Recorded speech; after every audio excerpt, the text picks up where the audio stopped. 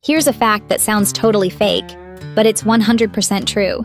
Some ants are actually farmers.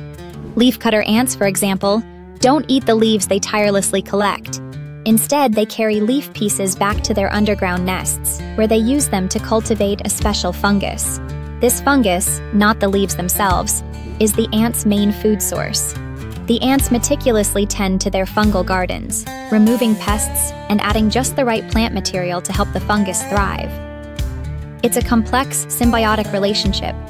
The fungus depends on the ants for care and protection, while the ants rely on the fungus for nutrition.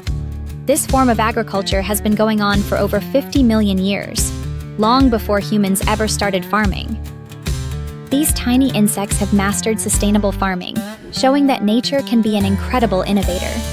Their farming techniques include carefully selecting leaves, maintaining optimal humidity, and even using antibiotics to keep their crops healthy.